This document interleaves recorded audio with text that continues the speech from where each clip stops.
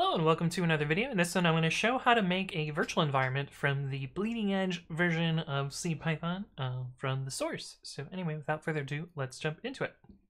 Okay, so I have pre-cloned cpython here. Let me actually move into that directory as well over here. And I'm going to show you how to build cpython from source and install it into a particular subdirectory and then make a virtual environment from that subdirectory. So the first thing that we're going to do is we're going to make a directory that we're going to install it into. I conventionally call this prefix, so I'm just going to do make dir prefix, and I'm going to put that directory inside of cpython itself. This is where it'll get installed. So you can see the ls prefix, it's just an empty directory there.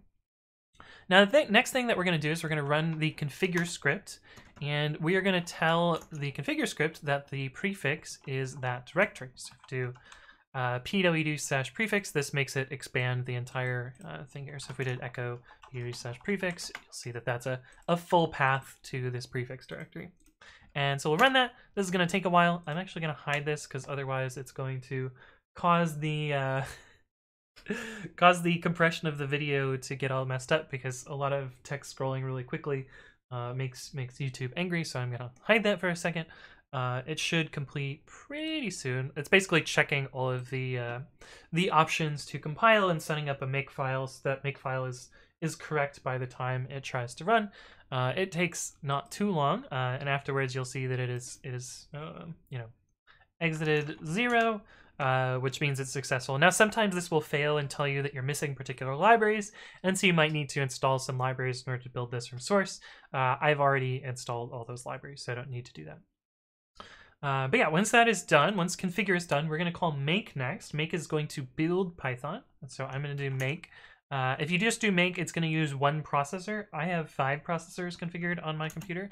So I'm going to do make-j5, and it's going to build this from source. Mine is going to go much faster than you. I actually pre-built this beforehand, so it didn't take like 10 minutes to build. So yours might take a little bit longer, but I've pre-built mine.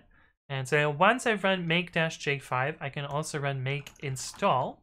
And what this is going to do is it's going to install Python into that prefix directory. Basically copying a bunch of files into there. I should do this so that we don't lose all the compression again. But that should be done now. Nope. But another thing to note is after I've run that first make command, there is actually a Python here, and you can play around with this Python just out of the box. But it's really hard to like install software and use this like a normal Python, so that's why I'm showing you how to make a virtual environment out of it. But yeah, you can see that this already supports, like the new union syntax, for instance. Is this done now? Yeah, cool. So now that I have done that, you'll see inside this prefix directory, it looks like the user directory on my computer. It doesn't have all of the directories, but you can see we have bin, include, lib, and share, and these directories include stuff that acts like the normal Python interpreter. So if we look inside prefix bin, you'll see that it's installed, Python. It's also installed idle and 2 to 3 and some other stuff in here. Now, once we've created this environment, we can use this to make virtual environments. And I'm just going to, I'll show you both ways to do it. But if we do prefix bin python3-m VM, so this will use the VM module that's built into Python, VM 310a5, whatever. So that'll make a virtual environment. VM, of course, takes a while. I don't know why it took so long.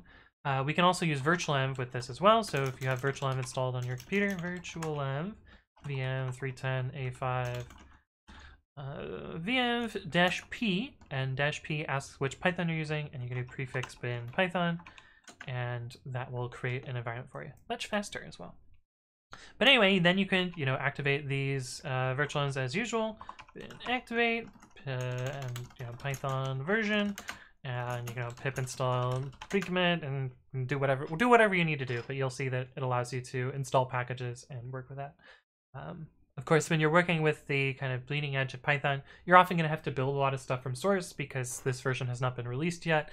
And so, in this case, PyYAML doesn't have a pre-built wheel, and so it's going to have to build it from source. So often, a lot of libraries won't necessarily work here, but sometimes you'll need to try stuff out in the newest version.